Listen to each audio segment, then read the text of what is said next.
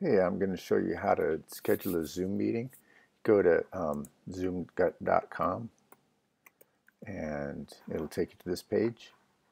Sign in, and I have mine recorded, so love my Mac.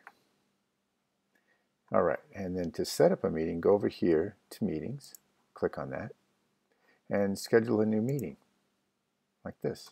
Give it a name, and you can give it a description if you want to. And here's where you set the date and the time. It's going to automatically set itself up for the next hour starting. So I could start this like this, set a new time. And it says you can have an hour, but you really can't. For free meetings, you're only going to get 40 minutes. Here's where you set the time zone. This is important for me because most of the meetings that I have are in the Pacific time zone. And it's not a recurring meeting, so you don't need to click any of these. This password is automatically generated for each new meeting, so that's good. Okay, and we're ready to go.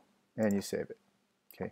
To send out invites for this, what you'll do is right here in this spot where it says copy the invitation.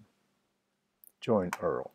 Copy it, and it'll set this up for you, and you just hit this copy meeting invitation. Click that. And see, it's copied to clipboard right here. So now to send this in messages, you'd open messages and you would go to the recipient.